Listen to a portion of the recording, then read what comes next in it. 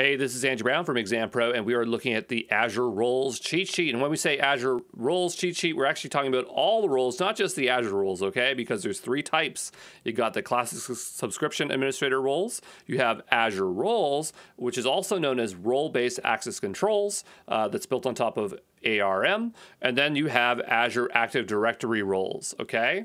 So you need to know the difference between the three. When we're talking about Identity Access Management, IAM, that allows you to create and assign Azure roles to users.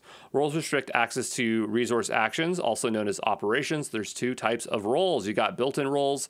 Managed Microsoft roles are read-only, pre-created roles for you to use. And then you have custom roles, a role created by you with your own custom logic. For a role assignment is when you apply a role to a user, and a role assignment is composed of a security principal, role definition, and scope. Azure's four built-in roles are owner, contributor, reader, and user access administrator. I don't have the table here, but you should know the difference between them, but usually they're pretty self-explanatory based on their name. For classic administrators, we have three types of roles. We got account administrator, service administrator, and co-administrator.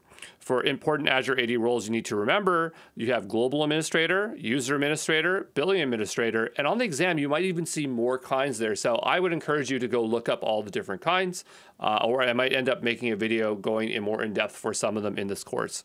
You can create custom Azure AD roles, but you're gonna need that P1 or P2. So there you go, that's Azure roles.